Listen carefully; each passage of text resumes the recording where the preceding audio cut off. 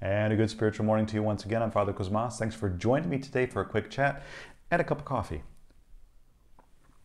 And we're closing in on the end of the month, and we're getting ready now for the fast in honor of the Dormition of the Virgin Mary. It's already, believe it or not, Decapend Augusto, as we say, the 15-day fast in August, as we're getting ready for Kimisis, for the falling asleep or the Dormition of the Virgin Mary, the feast day in honor of the Mother of God, the Theotokos. And so I thought for today I would just throw out a little idea, dealing with the fast, talk about it a little bit, getting ready for that, because it's a great opportunity. These fasts in the summer, they're great opportunities, right? And so we have fasting all year long, right? We have big fasts. There's a 40-day fast for Christmas. There's a 40-day fast, of course, as we know, plus for Pascha, for Easter. And then there's a shorter fast. This year it was about 10 days for the Holy Apostles, end of June. Depends on how early or late Easter is. And then in August, there's always this 15-day fast in honor of the Virgin Mary, 2 weeks. And these ones in the summer, these are the little ones. But these are the ones that are really, really beneficial. And I have found over the years very beneficial in making progress in the spiritual life. Think about that. People think about fasting, they think Holy Week, right? Megali Εβδομάδα, they think Sarakosti, Holy and Great Lent. But really, we need to also think about the smaller ones, because in terms of training, right, spiritual discipline and exercise, it's easier to sustain something for a shorter period of time. So you have 2 weeks coming up, right? You have services that are being celebrated regularly. Usually they are the Paraklesis services, the canons of supplication. The most beautiful services, among the most beautiful services that we celebrate, and favorite services of people in the year of the church, liturgical year.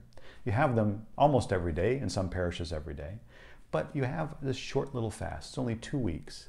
So it's easy to say, you know what, I'm really going to try to work on something. And if you talk to a lot of developmental psychologists, they'll tell you, it takes a couple of weeks to be able to establish a new habit, right? It doesn't take 40 days. Really, you can establish a new habit in right around 2 weeks.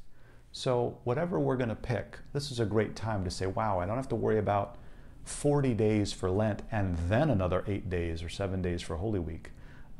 2 weeks, I can say, you know what, I want to work on something. I want to try to fast a little bit every day, remembering Christ in my life, remembering and honoring the Mother of God.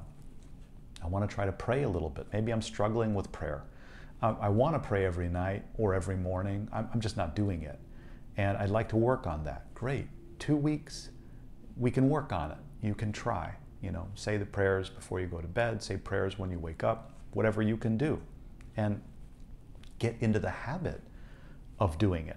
And in 2 weeks, it's not so long that we can't say, well, come on, I can do it. Just a few more days. And then once you've gotten used to doing it, maybe you can hold on to a little bit and keep on doing it after the fast is over.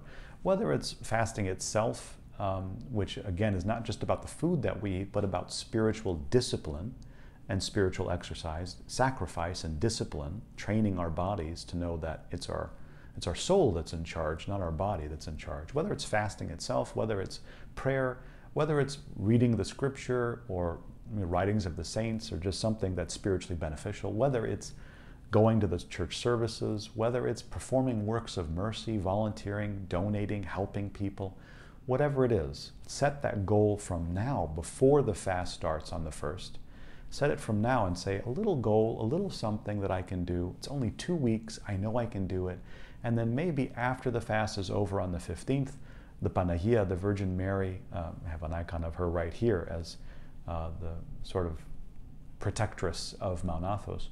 She'll give us the ability and the strength and the love and the grace, of course, coming from her Son, from God Himself, to be able to continue that and to grow and to benefit in the spiritual life. Once again, may our Lord and Savior bless us and keep us this day and every day. Amen.